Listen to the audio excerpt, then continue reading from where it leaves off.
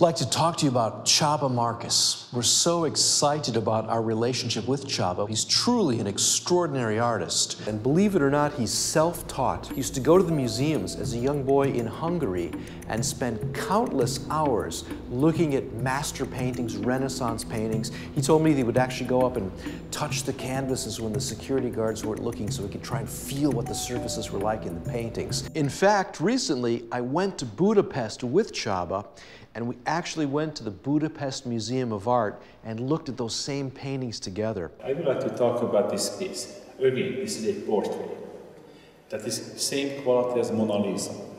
And people wondering why just one face, two eyes, making so much change in the people's spirit. Why we are moved to see this. Because actually the focus and the important things right in the center of the picture.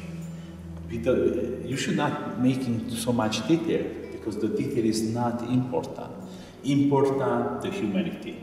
Important, and this young man thoughts.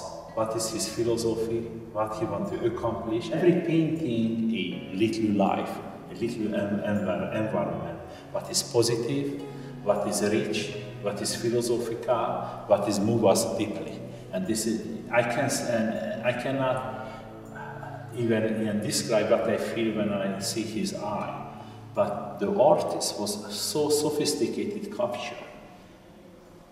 His thoughts, that is incredible. And the composition, the hand, the colors, the very suiting in Tuscanian and background, just what I'm seeing is looks like a Mona Lisa in the male form.